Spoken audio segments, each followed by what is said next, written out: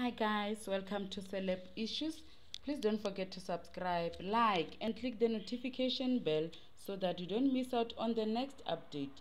Former The Queen actor Loyiso Macdonald been served with divorce papers by his estranged wife Matunzi in an effort to end their 9-year civil marriage.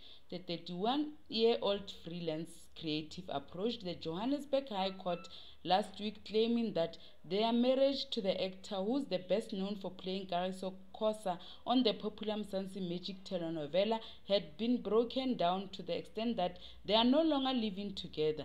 The court application reads as follows. The plaintiff, Matunzi Simphiwe Macdonald, is of belief that there is no reasonable prospect of the restoration of a normal marriage relationship with the defendant, Loyiso Macdonald. The parties have lost their mutual love and respect for each other. The document also reveals that no children were born out of their marriage, which is community of property union, and that the couple have lived in separate homes since February 2017. The defendant has committed adultery and the plaintiff finds it irreconcilable to continue the relationship. There is no meaningful communication between the parties. The paper further state that there will be no division of any joint estate and that each will retain their property in their possession.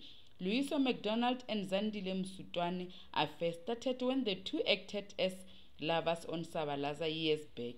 They apparently took relationship out of the set and they were madly in love.